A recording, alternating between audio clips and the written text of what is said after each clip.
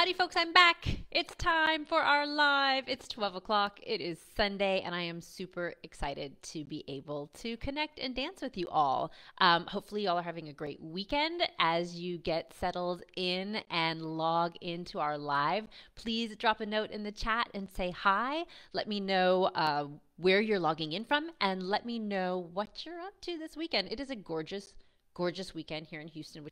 So awesome. Kathy from Massachusetts. I love it. We've got Germany in the house, South Africa in the house. It is not sunny. It's 8 p.m. Oh my gosh. Thank you for joining us. I really appreciate you being here. This is fantastic.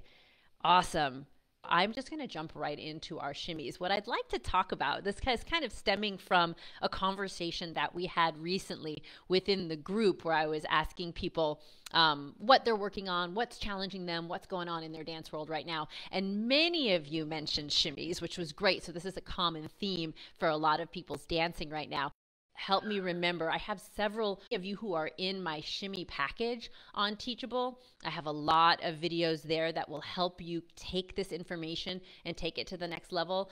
So if you manage to grab that shimmy package or you're a Rhinestone subscriber and you get that, it's all there. And then I also have a couple of drills on YouTube. So let's chat and talk some theory first before we put on music and actually dance. So the chat today, so if we're talking about shifting weight, we're going to talk about what I consider to be like my favorite, my bedrock, the shimmy I use all the time, which I call the Egyptian shimmy, right? This shimmy is the one where we're thinking about bringing our knees all the way to the back. And I think about it as kind of movement, as though the back of my knees were bouncing off of like a little trampoline that's right behind me. Yeah.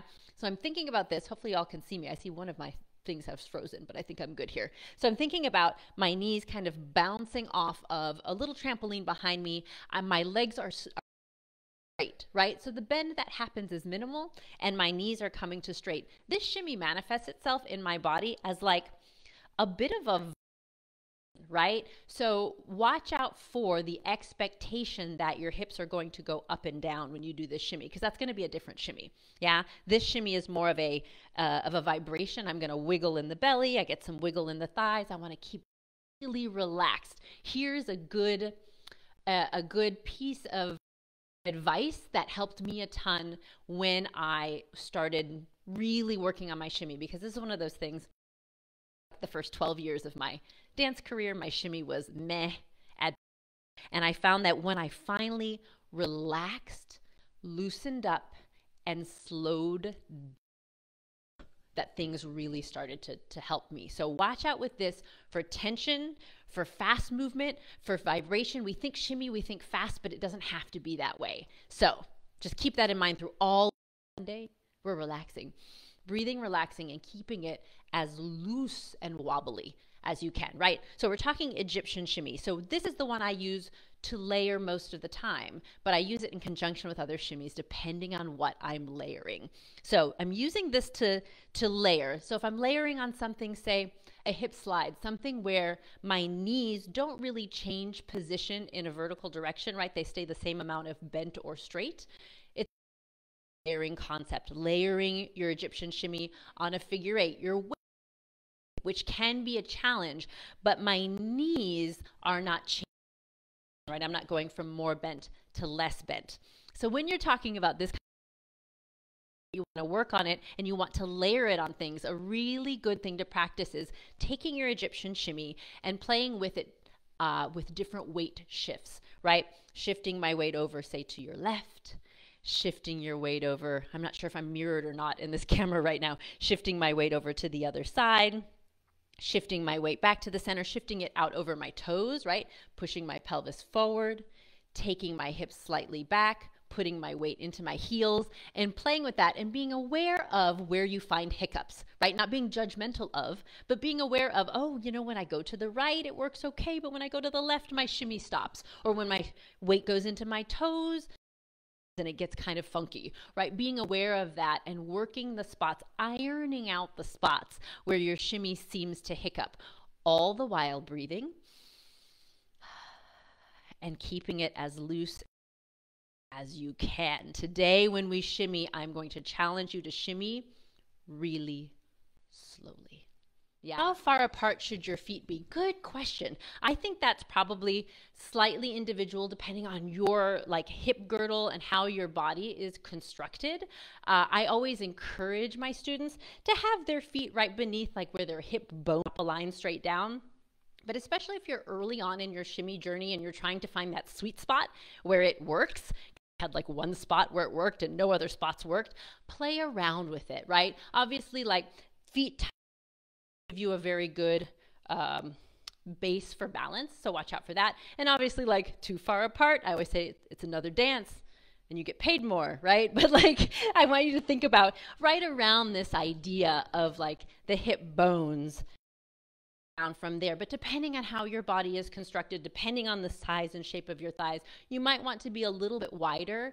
And does it matter? I think you'll find something will work best for you in the beginning. Go with that first. Get the easy win, build your confidence, and then like, you know, if this works for you, great. For a while, I could only really shimmy well if my weight was in my heels.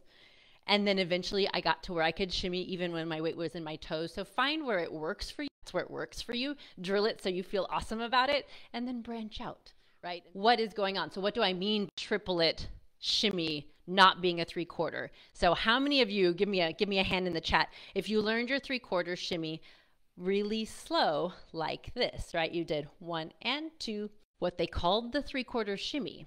As you do it like this, it's totally a 3/4. And when I do it like this, I call this a slow 3/4 shimmy because it's not really a shimmy. It's a double bump, right? But I'm going 1, 2, 3, pause. 1, 2, 3, pause, right? I'm accenting 3, 4th is silent. 1, 2, 3, nothing. 1, 2, 3, nothing, yeah? So it's 3 out of 4. It's a 3/4. Now, here's the sticky wicket. When you speed it up, almost every teacher I've ever studied with takes out the pause, but doesn't really tell you. And it becomes this, da da da da da da da da da da da da da da da da da. Same idea, double bump, right? 2 bumps on one side as I'm weighted on one side. I get a bump and a release and a bump, but there's no longer a pause. And I think this is why so many people struggle with. If I were to just take that 3/4 shimmy that we did slowly and speed it up, what I'm going to get is da-da-dum, da-da-dum, da-da-dum, da-da-dum, da-da-dum, da-da-dum, da-da-dum. And I see this all the time in the classroom. And it's a valid shimmy, but it's one that I never use. I don't ever use it because it's like fast and stilted and feels to me like it's faster than it needs to be. Like if I'm going to go that fast, why do I want the pause? But I'll give you an example where I do it in just a second. So here's a true 3/4 shimmy up 1, 2, 3. 1, 2, 3, 1, 2, 3, or it'd be and a 1, and a 2, and a 3, and a 4. Gallop on the zills, right? Except we call that a triplet for some reason. When I speed up the slow 3/4 shimmy and take it into a shimmy that I'm going to travel with, I almost always travel with it. I love to travel with it. I take out the pause and it becomes a triplet shimmy. Thusly, I can go much slower, take my time, and make it really big. Da da da dee da da da da da dee da da da da da dee da da da da da dee da da. Right? Triplet, triplet, triplet, triplet, triplet, triplet, triplet, triplet. This changed my shimmy for the better forever once I realized that I had more time. My challenge for you today is to breathe and to relax, and maybe even if you have to do a little brain tease on yourself. Like, don't think of it as a fast shimmy. Think of it as like a wobble. Yeah, we're gonna wobble together, nice and relaxed, yeah? All right, so we're just gonna start with our Egyptian shimmy, and I want you to relax, nice and slow. Take a deep breath up. All right, doesn't have to be big. I just want it to be relaxing. I want it to feel good. Make it feel good. Yeah, smile, breathe. All right, now to get into those hips. Don't make, relax. It's Sunday. This is easy Sunday belly dancing, yeah? Keep it nice and relaxed in those hips. And breathe. And now try to find that middle ground, right? Where is like a little halfway between. My knees are not quite as bent. They almost come to straight. And my shimmy is not quite as hippie, right? Gets a little bit more of that jiggle back in there. Take a nice deep and try to layer it on top of our inner hip roll. I'm going to make you go really slow because it's harder that way. Yeah, because then you can become very aware if you have any gaps or hiccups today, right? Because tomorrow might be different. Scoop it up, slide it through, plie, push out, scoop it up, and slide it through. Can you keep it relaxed and slow? Mine wants to speed up. Relaxed and slow and gooey. So 3/4, 1 and 2, 3 and 4. This has a pause. But when we speed it up, we're going to take out the pause and make it a triplet. Keep 1 and 2, 3 and 4. Just a couple more with the slow 3/4. Knees are bent. There's a pause at the end of each repetition. Now we're going to speed it up, take out the pause. Triplet, triplet, triplet, triplet. 1 and 2, 1 and 2, 1 and 2, 1 and 2. Triplet, triplet, triplet, triplet. No pause. Take your time and breathe.